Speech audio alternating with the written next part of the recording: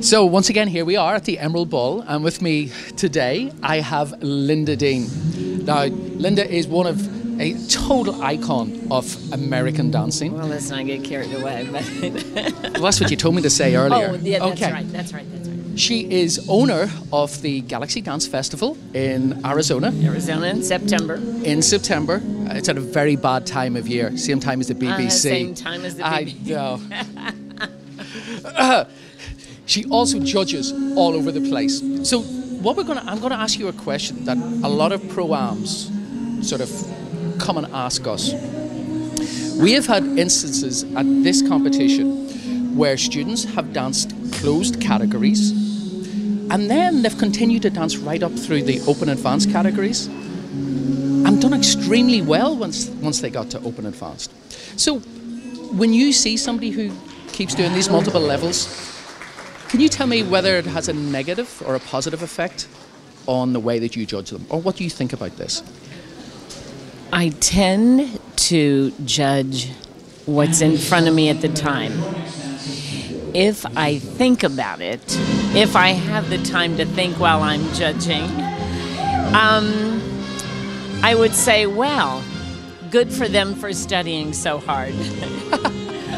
But I would also think if they were dancing closed bronze and danced open, advanced open, for example, I would go, well, you know what?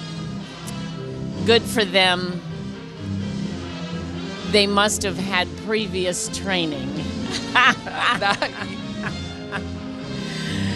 I don't know that I would look at it and go, think seriously about them winning unless, at spur of the moment they deserve to. Okay. Absolutely. If I were advising someone to do that, I would advise them not to.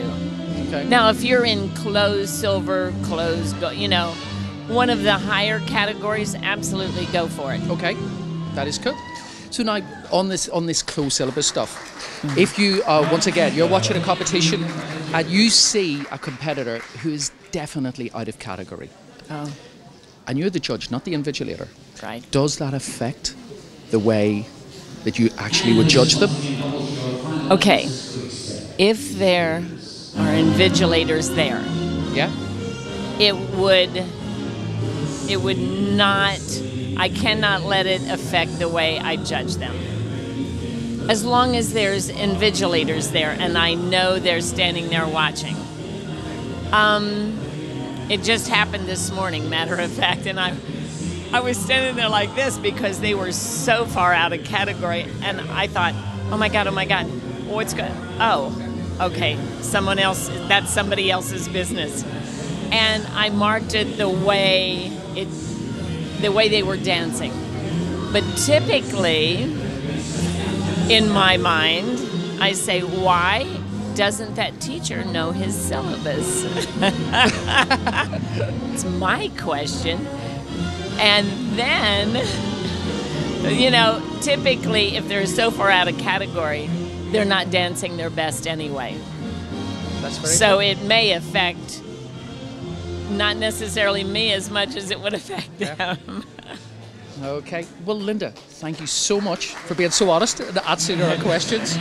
And everybody, Galaxy is a great club. And it is a great time of year. Thank you so much. Thank you. Mwah. Mwah.